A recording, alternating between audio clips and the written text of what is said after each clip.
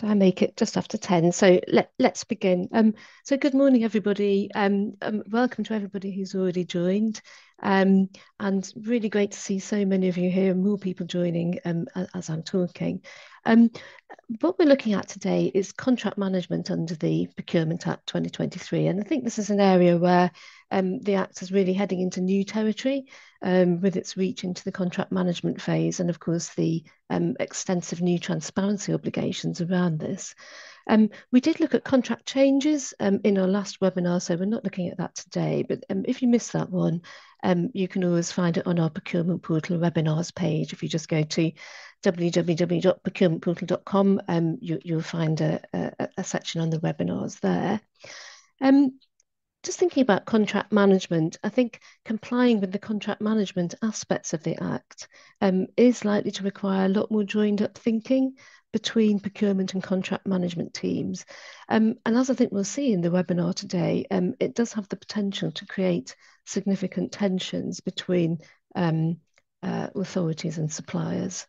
I think it's fair to say that it might even be an area where we see increased procurement challenges developing.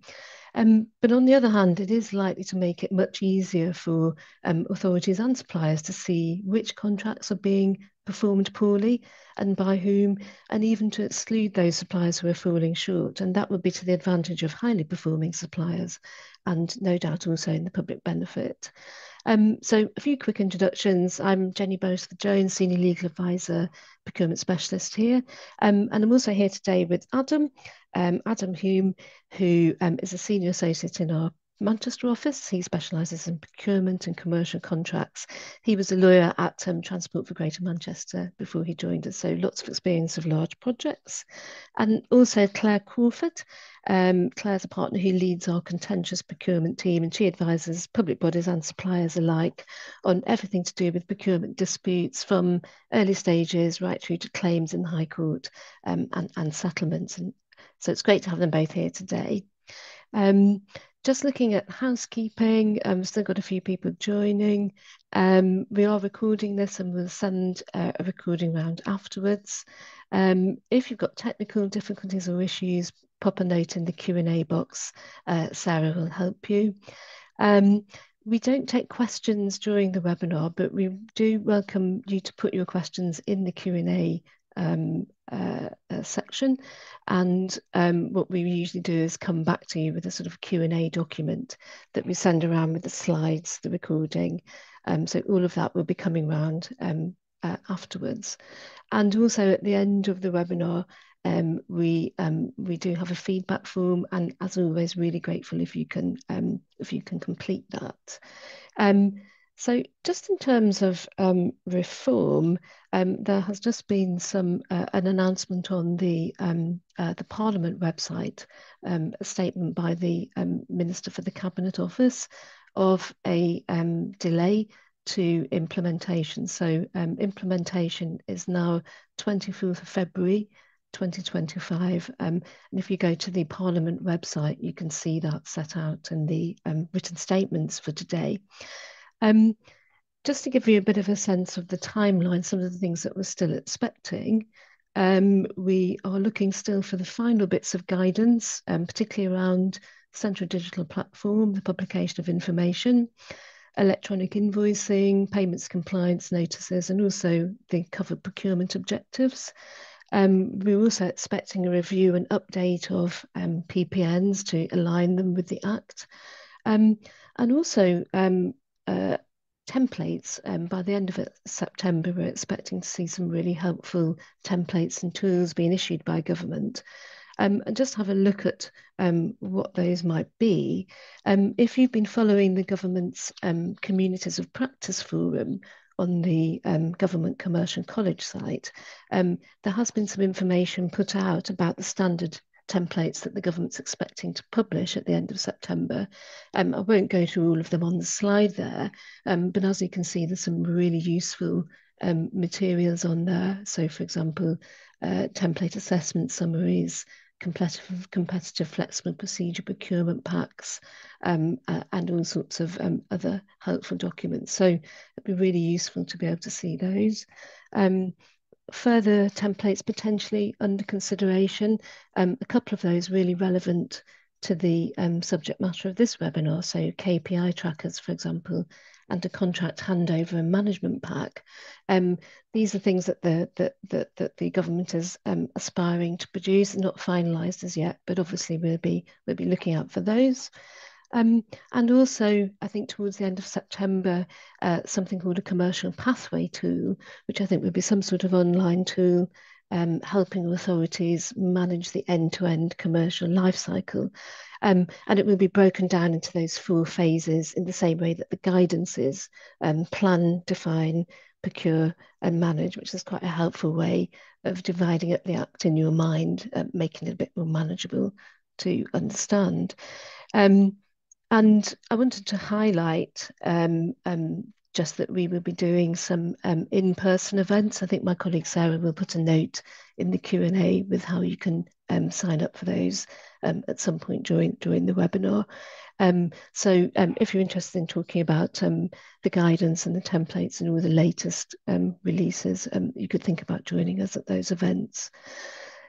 So looking at our first question today, what we were going to talk about was certain notice requirements into contract management provisions, which were to have a delayed implementation. But I think that has been superseded really by the statement on the Parliament website this morning of a delay to the implementation of the whole Act. So we were looking at 28th of October 2024. That's now delayed to 24th of February.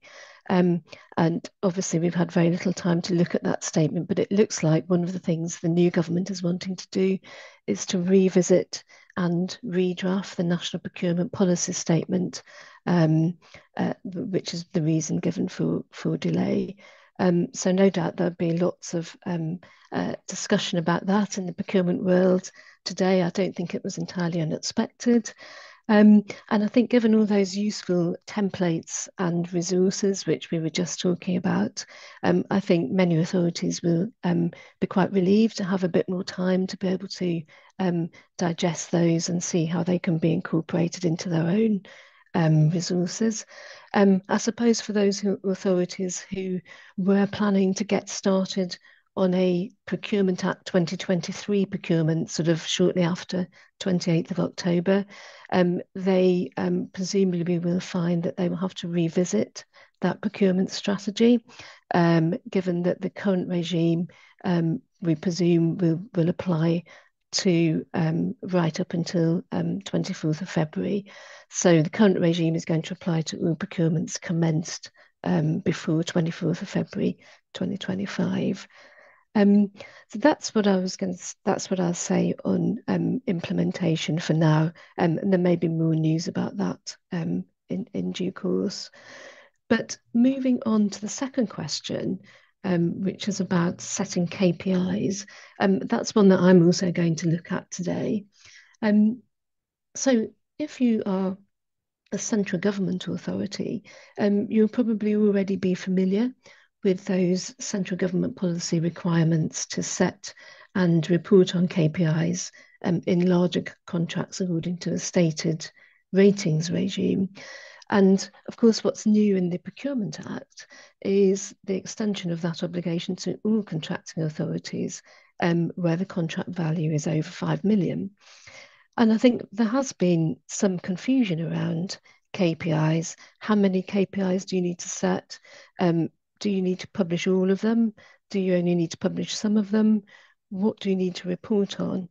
And that sort of confusion is understandable in a sense, because you have the primary obligations set out in the Act. You then have the procurement regulations, which set out further detail and nuances about what you need to do.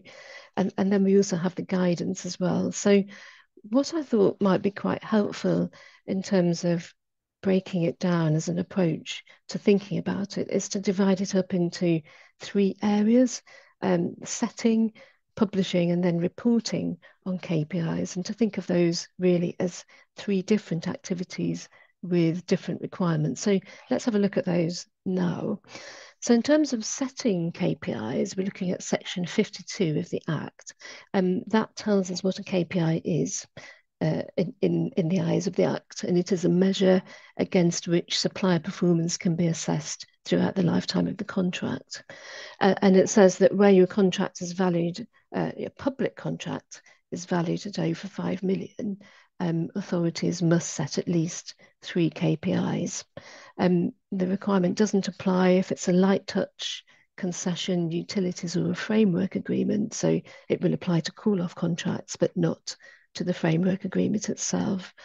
And I'll just mention, I think Adam will talk a bit more about this later, but in the setting of KPIs, there is a role for preliminary market engagement and seeing what KPIs might be suitable. If you look at the detailed requirements in relation to tender notices, contract notices, there's nothing expressly saying that you must list out the KPIs in the tender notice, but you do have to publish all the associated tender documents, including the draft contract. And so I think that does mean that the KPI regime will need to be thought about upfront. It's not something you can sort of start to look at well into the procurement process. So that's the sort of material obligation around the actual setting of KPIs. Then turning to the obligations to publish these, and we're looking at section 53 and regulation 32, which effectively develops and provides more detail for section 53. So section 53.2 requires the publication of all KPIs set in the contract. And the guidance tells us that because our contract will be valued at over 5 million, this publication requirement will be satisfied by meeting the 53.3 obligation to publish the contract as a whole. So that obligation requires not only a contract details notice, but where the contract is over 5 million, you must also publish a copy of the contract. And then, as ever with the Procurement Act, we look to the regulations for more detail. So regulation 32.2R says that our contract details notice must include a description of the 3 most material KPIs at the time that we're publishing that contract details notice. And also we must state how often the authority is intending to assess performance under section 71.2. So that's what we need to do in terms of the actual publication of the KPIs. And then finally, the third strand, I guess, is the reporting, and that's section 71 and further developed in regulation 39.4. So we must report at least annually, although we can do so more often, and also upon termination via a contract performance notice. And we must use the ratings that are set out in regulation 39.5. And I've sort of pasted those into the right-hand side of the slide there. And it does say that the report should be made against the 3 KPIs which the authority thinks is most material at the time the contract performance notice is published. And there is confirmation in the guidance that these may well be different to those chosen to be detailed in the contract details notice, for example. So an example there might be a long contract at the start. Those KPIs around transition might be most relevant. But if, let's say, it's a big IT contract, at the end of the contract, KPIs around user satisfaction might be more relevant, for example. So hopefully that sort of sheds a little bit of a light on the sort of KPI regime, what you have to do in relation to setting, publishing, and reporting. And I'm going to turn now to Adam, if I can, and he's going to talk about some practical issues in the authority-supplier relationship in relation to KPIs. Thanks, Adam. Okay, thanks, Jenny. Hello, everybody. So, as Jenny just mentioned, KPIs are broadly defined in Section 52.4 of the Procurement Act as a factor or measure against which a supplier's performance of a contract can be assessed during the life cycle of it. Now, applying the above definition in context, certainly during the operational phase of contracts, we routinely see authorities describe service levels to determine standard performance that is expected from a supplier, with service credits being applied if service levels are not met. But it's worth noting that requirements for a supplier to achieve milestones by milestone dates in an implementation plan could also be caught by the definition, which means that the implementation phase of the contract could also now be caught by the legislative regime. Now, as the definition is widely drafted, then irrespective of whether the performance measure is described as service level, a standard of service, or a KPI, and also irrespective of whether any service credits can be recovered by the authority, all these descriptions will be caught. And this is relevant to the authority's assessment of which KPIs are the most important to refer to in a contract details notice, which is something that Jenny has just referred to. So looking at other practical aspects, so given the much greater transparency on performance against KPIs that are now set, it's in the interest of both the authority and the supplier to ensure that the KPIs are realistic and achievable.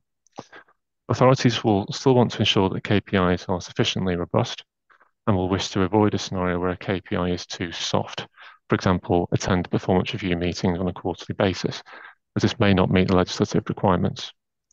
Suppliers will be keen to avoid the consequences of a contract performance notice showing that they are not performing against KPIs as expected, especially given the linkage of this to discretionary exclusion grounds, which is to be discussed shortly. We would therefore suggest that an open and frank discussion take place with suppliers as part of pre-market engagement, so that the expectations of the authority are made clear from the outset, but with reasonable and sensible suggestions being made by the supplier market to inform the structure and the content of the KPIs, which are to apply when the contract is issued to the market for bid or negotiation purposes.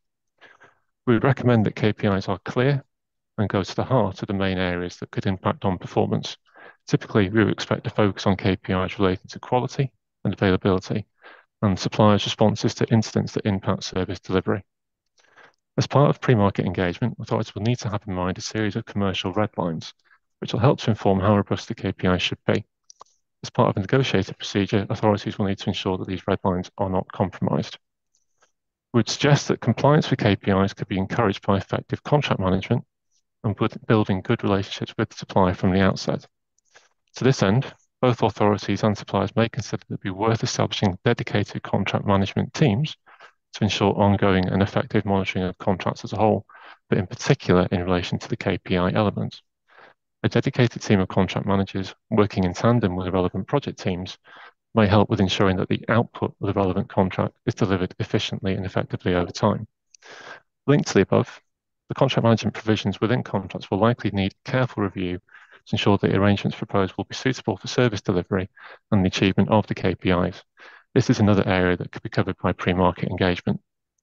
Now, some suppliers may take the view they will not bid for work where KPIs have been set, or where KPIs are suggested will be difficult for a supplier to achieve. Suppliers that do provide bids will likely do so with one eye on compliance with the KPIs, but there's a risk this may end up being priced into bids, perhaps to accommodate the supplier establishing a dedicated contract management function. Just to note, in the world of IT contracts, suppliers have service level agreements with different standard offers, and they have the opportunity to differentiate themselves on the basis what these service levels offer. That opportunity may be diminished when the KPIs are set by the authority. But this, again, is something where pre-market engagement could be helpful. So overall, the proposed regime does give authorities a level of influence not held previously, but meaningful compliance will likely be increased only with the engagement by both authorities and suppliers. So I'll hand back to Jenny for the next section. Thanks, Adam. That's great. So the next thing we were looking at is exclusion for breach and exclusion for unremedied poor performance and some of the commercial issues that engages. And when we were thinking about this topic, we were thinking it's not really possible to discuss contract management, which of course at bottom is the management of a relationship between the authority and the supplier in the context of a contract. You can't really think about that without thinking about these new obligations on the authority to report poor performance and breach, and to think about the significant implications that could have for the supplier and the potential knock-on effects on the relationship between the supplier and the authority. So I think what we'll do is I'll talk a little bit about the new rules, and then Adam will give us some thoughts on how it might look in practice. So looking at exclusion for breach and poor performance, so two separate things here. First of all, a supplier breach, which leads to termination or partial termination and award of damages or settlement, or unremedied supplier performance. So this is where the contract is not being performed to the satisfaction of the authority has told the supplier that it needs to improve its performance, and that hasn't happened. And it's noticed that this is sort of separate in a way, but could be linked to the KPI reporting. It sort of stands to reason that the poor performance may also show up in the KPI reporting, but it might not necessarily be the case. The poor performance could be in relation to some sort of different area. So if either of these things have happened, then there's an obligation on the authority, and it is an obligation, not a discretion, to report this via a contract performance notice under section 71.5. So the contract performance notice has two functions. One is the regular reporting on KPIs, and the other is reporting on poor performance. So this type of section 71.5 report is really significant in terms of its impact on the supplier, because it's a discretionary exclusion ground and it renders the supplier an excludable supplier. If you're an excludable supplier, this triggers the section 78 right for any authority to terminate a public contract that the supplier is delivering. And it also means that in future procurements, when it's filling in its supplier information, service selection type information, it must tick a box to declare that it is an excludable supplier. And that new authority and that new procurement may then have to make the decision as to whether it allows that supplier to participate or not. The supplier does have to be given an opportunity to self-clean, but ultimately it's in the authority's discretion to decide whether the self-cleaning evidence is sufficient or not. So it's a very precarious position for suppliers to be in, made even more so by the fact that if an authority does decide to exclude a supplier, it's obliged to refer that exclusion to the debarment review service, which is a part of the procurement review unit. That's certainly not to say that every exclusion is going to lead to debarment. Very far from it. There are many steps in between the referral and an actual debarment. But nonetheless, you can understand that suppliers would be feeling pretty nervous. And I think in a sense, in the real world of complex contracts, it's not always black and white whose fault the poor performance is, and often both parties may have played a role in it. How does that fit together with the section 71.5 notice, which is sort of more black and white? And I'll turn to Adam, who is going to offer a few more thoughts on the commercial impact of one of these notices. Thanks again, Jenny. So, although the regime is intended to encourage performance from suppliers that authorities are paying for, issuing a contract performance notice makes the supplier excludable and also creates a reputational risk because of the public record of the supplier's poor performance. And this is without considering the implied termination grounds in section 78.1 of the Act. As such, suppliers may try to preempt the issue of a contract performance notice by seeking legal redress within the 30-day period during which an authority is to issue such a notice, especially where the supplier considers that its performance has been acceptable. This possibility is heightened by the fact that authorities do not have a choice as to whether a contract performance notice is issued.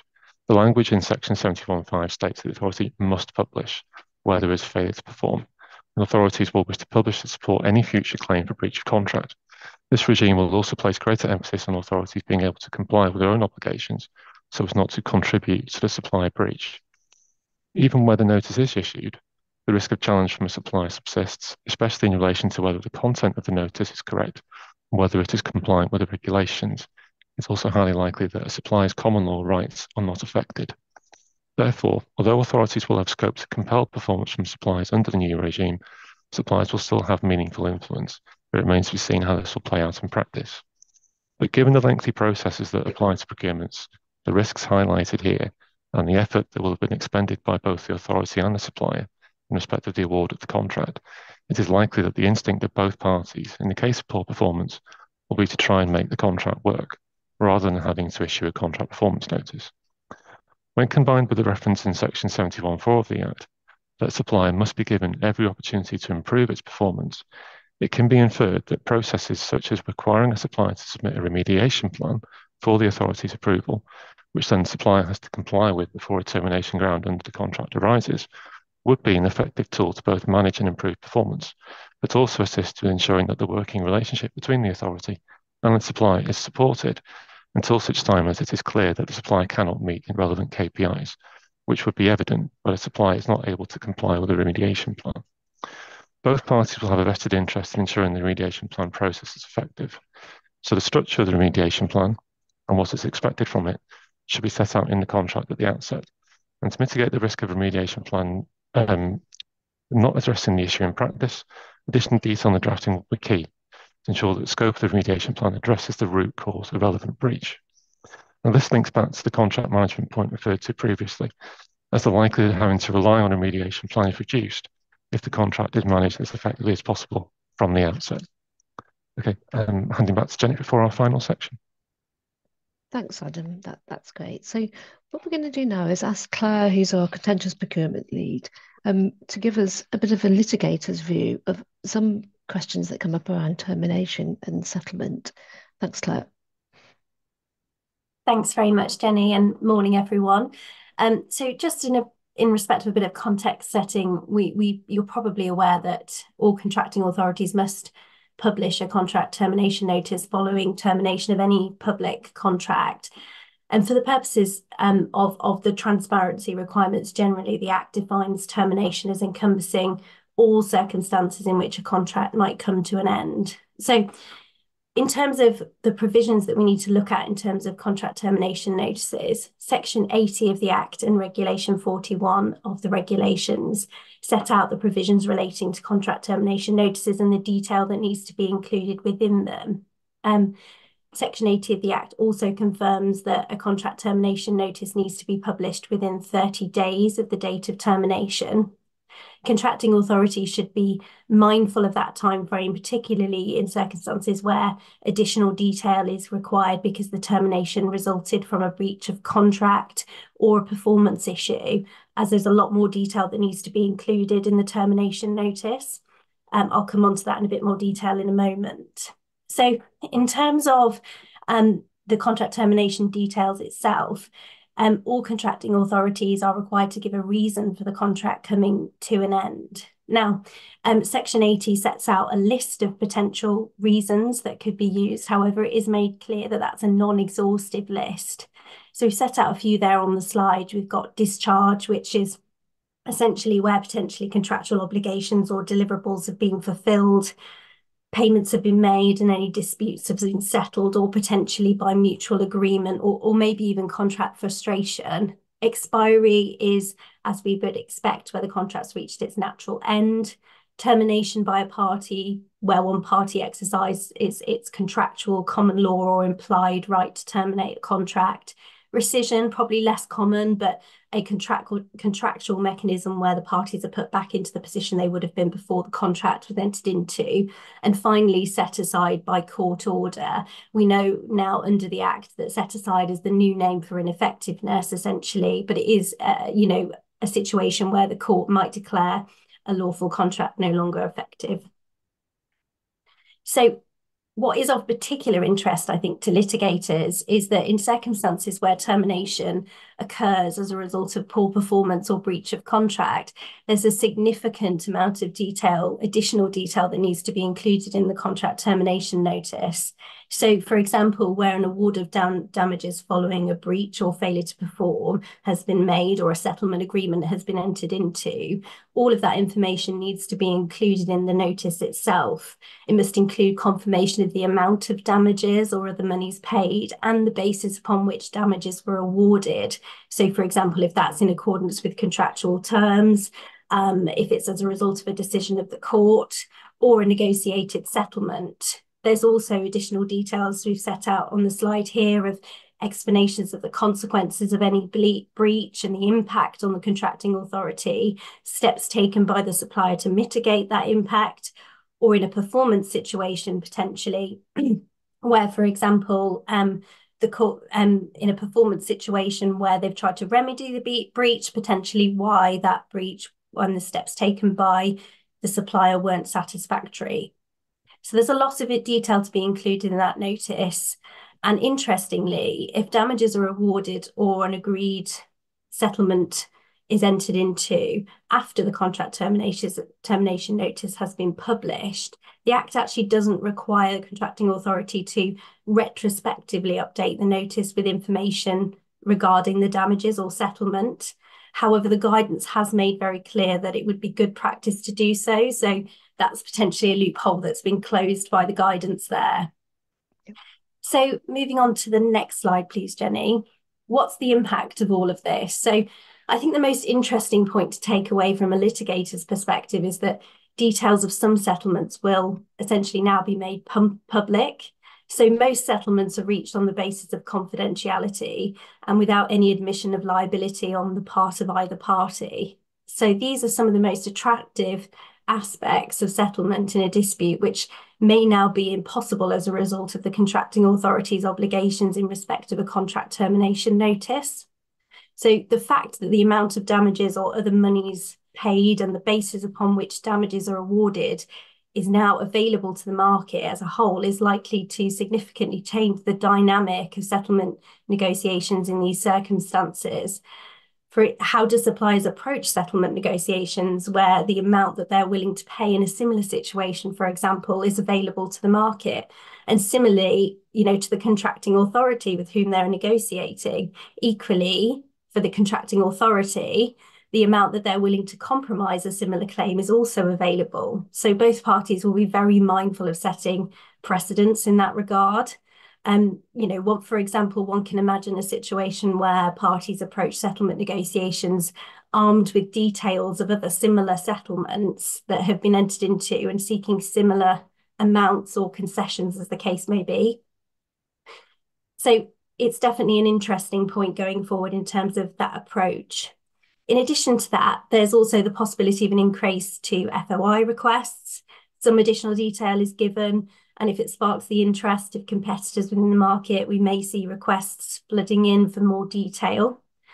And also, just as a final point, I think it's also worth noting to make sure that contracting authorities or suppliers, as the case may be, don't fall foul of their contractual obligations to effect termination correctly. There usually is, if it's under the contract, there'll be a separate notice provision to effect termination and provide notice of termination. This contract termination notice for the purposes of the transparency regime under the Act is not the same thing. And so you should make sure that you're also checking your contract if you're in a situation where you want to effect termination. Back to Jenny for final remarks. Thank you, Claire. That's great. So it's time for us to finish. When the webinar finishes, there should be a feedback form. So really grateful if you would complete that.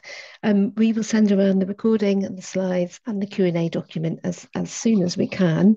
Our next 5 in 25 is on the 7th of November, I think, and I think we are going to be looking at the implication of the Act for works contracts with some of our construction procurement law colleagues. So do join us for that.